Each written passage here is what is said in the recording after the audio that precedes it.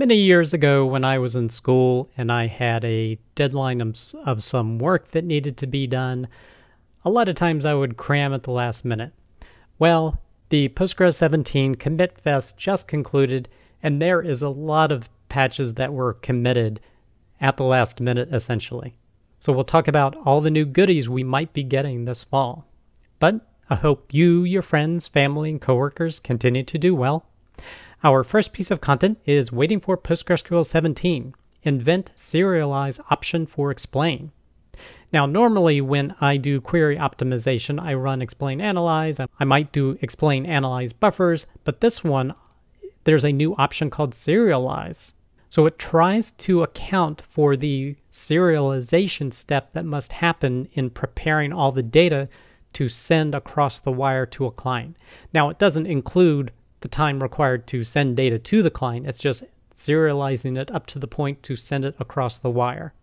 And this does things such as detoasting compressed data. So this can be a significant component of preparing to send a lot of data to a client. And I have to agree with Depeche here. This will be huge. So I could see me using this significantly in my performance work. And he shows an example here where he's just doing an explain analyze of a table. I don't know what the schema structure is. Presumably there's some toastable rows in here.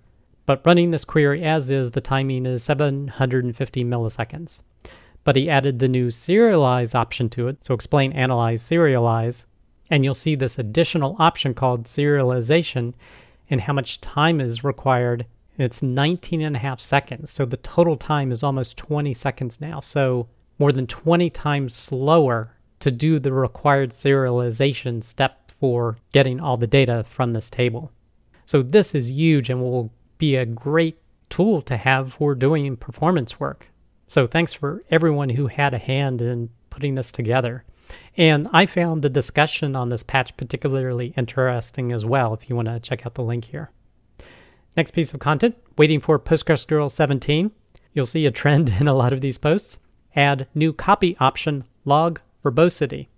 So if you remember previous episodes of Scaling Postgres, there was a copy option called, I think originally, save on error 2, or something similar to that. My interpretation was, oh, we can save errors that happen during copy to a separate file and potentially fix it and reload it. But no, that's not what the option did. It simply ignored errors. So they changed the option to on error, and the option is basically stop copy or ignore. And I was disappointed, but now I'm excited again because they added a verbose option to it. And this verbose option emits a notice message that shows the discarded row as well as the line number, the column name, and maybe some reasoning as to why it failed. So I think, again, this is huge. So if you look at the example down here, he tries copying in something, and he gets notices for the errors here. So skipping row due to data type incompatibility on line 2 for column Y, and what the value is. So this is awesome because now that we have at least this, now you could save it to a separate file. You could then parse that file and identify the rows in the original file you need to load again and just write a program to extract those and reload those. So it's a few more steps, but essentially gets you the same result. So that's great. Next piece of content, PostgreSQL 17 PG buffer cache evict. This is from dbi-services.com. And this is a new feature being added to PG buffer cache that allows you to evict elements from the cache. So you can see here he's using the function for a particular buffer ID for a given rel file node. Now you might be thinking this would be great for performance work, because I know when I'm doing performance work, I generally like to test a non-cached and a cached state. But this doesn't do anything for the operating system cache. So that will still be in place because Postgres, of course, has its buffer cache, but then it also relies on the operating system caching as well. So just evicting it from the buffer cache, it still may be present in the memory in the operating system cache. But what's great about this is it does let us evict it from the buffer cache, but in the next post by Lucas here, as part of his 5 minutes of Postgres, he did a waiting for Postgres 17 benchmarking with PG buffer cache evict. This is from pganalyze.com. And he basically used this tool to evict things from the cache, but then he also evicted things from the operating system cache as well. And he identified it using the fincore utility to identify if a given file is cached or not. And then he used the dd command to basically clear it. And what he found was that if you clear both the buffer cache and the operating system cache for a particular file area, he got cold cache performance. Basically, it had to go to the disk. But if that file information was either in the buffer cache or in the operating system cache, he basically got warm cache performance because it's in memory somewhere. So if you want to test a cold cache, you would have to clear both of these.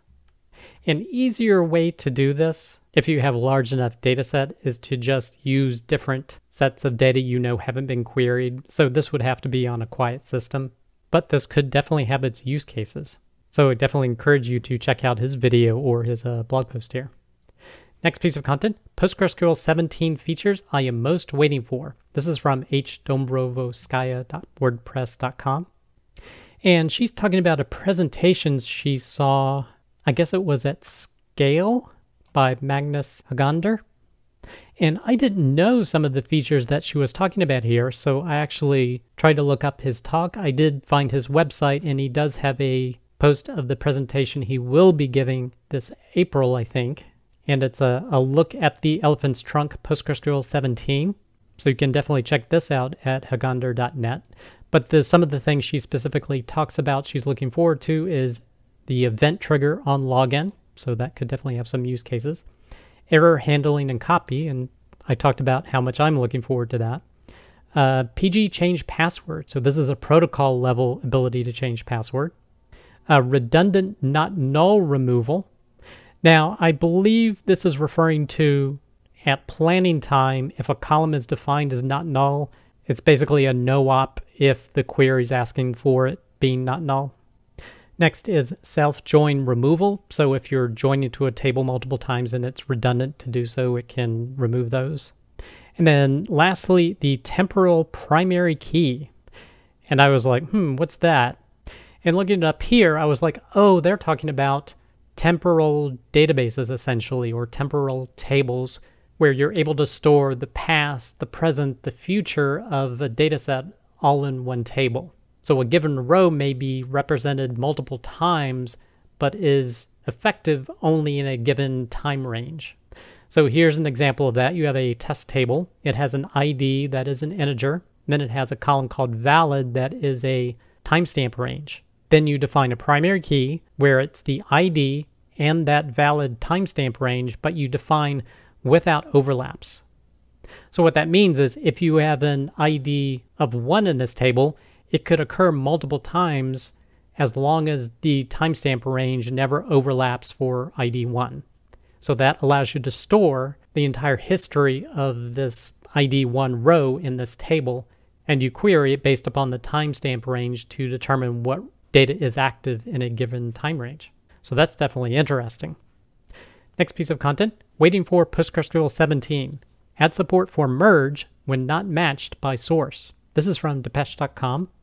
And this is an enhancement for merge, which basically lets you merge data together, and you can define what happens during a merge. What do you want to do when something is matched or not matched, or different conditions you can insert, update, or delete data.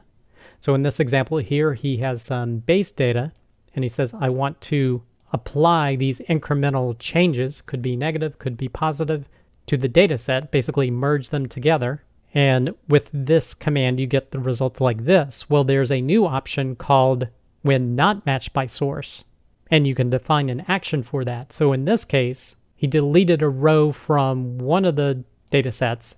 Now when he merges it in, if it doesn't find a matching row for it, go ahead and delete that row. So it deletes it from the base data as part of this merge command. So that could be definitely beneficial for some data loading use cases. Next piece of content, PostgreSQL 17 commitfest conclusion. This is from petereisentraut.org. And you know, at the top of the show where I was talking about cramming to get stuff done, you can look at the number of committed patches that we have, and in March there were 134, so that's pretty crazy.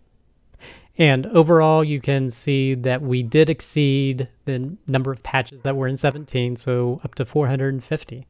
So check this blog post out if you want to look at more statistics. Next piece of content, there was another episode of Postgres FM last week. This one was on logical replication, common issues. And Nikolai and Michael were joined by Sai, who is the CEO of PeerDB. So they were talking all about logical replications. And he mentions common issues here. Well, from what I recall, most common issues that people were complaining about is the fact that you can't do DDL. So you can't make schema changes as a part of logical replication. You need to maintain those manually. The second biggest concern probably was sequences not being carried over. So again, those have to be maintained separately. But they listed a number of issues as well. But I think it was another point of consensus is being on the newest version of Postgres is the best way to have less issues with logical replication, because they keep adding new features and improving logical replication as new versions are released. So definitely being on a more recent version will make your life easier with logical replication.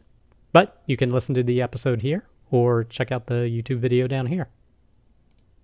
Next piece of content, GQL 2024 is out. This is from petereisentraut.org.